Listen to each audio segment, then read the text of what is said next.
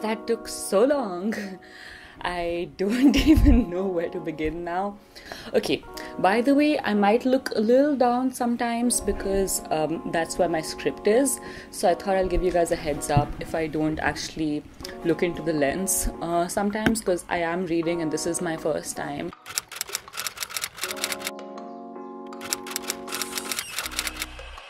So today I will be reviewing 3 films for you that I watched in the recent past.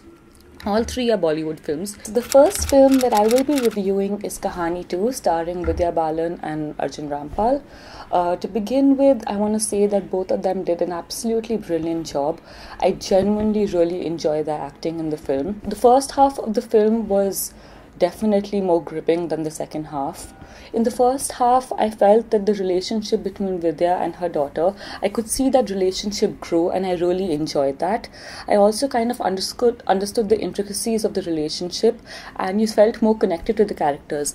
This was extremely important because when the conflict arose, I felt like I was attached to the characters, so I could actually feel bad for them. Arjun Rampal played a really good cop, and as he unraveled the mystery and he dealt with his own secrets, you felt that you are a part of that entire ambience. You felt like you're part of that small town next to Kolkata. The second half, however, was definitely a bit of a letdown, not because of the acting or the direction, but perhaps because of the script and its predictability. The script was definitely very predictable, where you could simply guess the next sequence and you just knew what's going to happen. I also felt like the ending was almost how do I put this? The ending felt almost forced because the director did want to bring in a twist in the end. So it almost felt like, oh, we must give the audience a aha. I felt like the build-up was so high that in the end, when the twist came and I already knew what's going to happen, it sort of was a letdown for me. But nonetheless, it's a very interesting watch. At least the first half and maybe a little more than that is a very interesting watch. You are gripped onto the story to the extent that I wanted to go to the loo and I didn't. So, because I knew that if I miss even a second, I'll miss out on the suspense and the mystery, which I guess is a good. This film, I would be giving you a 3.5 on 5. I just thought that giving a rating might help you guys to analyze the film better, whether you want to go for it or not. The second film that I want to talk about is Befikre. I want to make sure that I actually pronounce Befikre right, because what if it's like Befikre? Okay, I got the pronunciation. It is Befikre. Also, I don't know what to do with my hands when you're sitting down and just talking. What do you do with your hands? Oh, by the way, how do you like my sleeves? Aren't they so cute? They have these little tie-on things here. I thought they're really pretty. Okay, anyway, so Befikre. I am so distracted because that's how much it sucked. It is horrifyingly bad. I don't even know where to begin. It's a modern take on millennial love, and it's the whole idea about, it's very similar to Friends with Benefits, but it's just, so let's with a calm mind try and review Befikre. Befikre, the first half of the film is ridiculously pointless. I do not understand the idea of the dares that Shaira, the character, gives to Dharam, the male lead. It makes no sense in any city in the world. You cannot possibly slap a cop and get away with it, or do the stupid things that you're doing and get away with it. It genuinely doesn't make sense. The second half, however, surprisingly was not as bad as the first half. I felt like the film did manage to escape the curse of the second half, but nonetheless, I mean, considering the entire film was a snooze buster, not like you have much to compare it with. The second half tries to explore the complexities of friendship and love, tries to go into the phenomena of kya pyar dosti hai, is friendship love, is love friendship. I thought that became a little interesting. There's an entry of a third character. That was probably the only part of the film that I was like, oh, okay, I'm starting to enjoy this a little bit. And then came the final act. I wanted to break my head onto the wall. Like, I couldn't believe why I'm sitting there and watching this rubbish.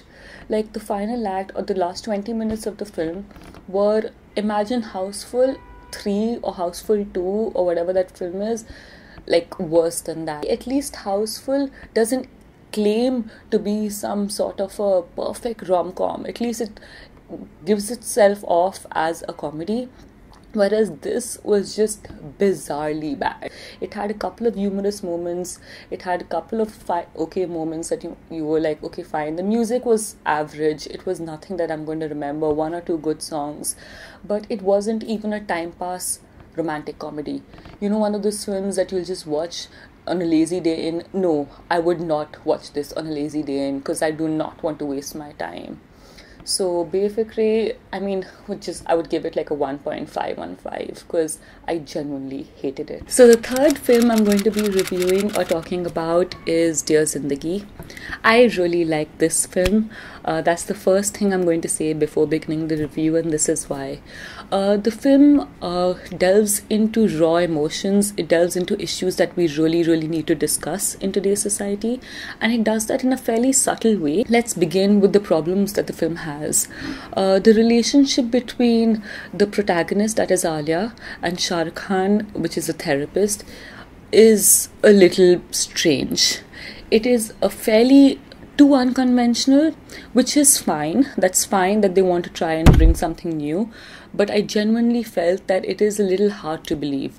Nonetheless, I thought that the emotions that they shared together, whether it's a walk on the beach or cycling through the streets of Goa, it felt very real in its own way. It might have been a little unconventional, but one could still as a viewer connect with those emotions, which I thought was nice. Secondly, I really truly enjoyed Alia's and Shah Rukh Khan's acting in the film, where both of them were extremely convincing in their roles. Alia Bhatt, especially during her breakdowns, her character molding was absolutely brilliant. What I did enjoy the most was the build-up to the conflict of why is she like this. That was, I think, extremely well done in the film, where you as the audience was waiting to know what happened to her, what has led her to feel like this. But the problem lay in the fact that when the reveal actually happened, it was just an absolute letdown. The reveal was just not convincing. It felt like almost something more that you were waiting for, and what you ended up getting was something very little. So I obviously don't want to go into heavy spoilers, but you'll understand what I mean when you actually watch the film.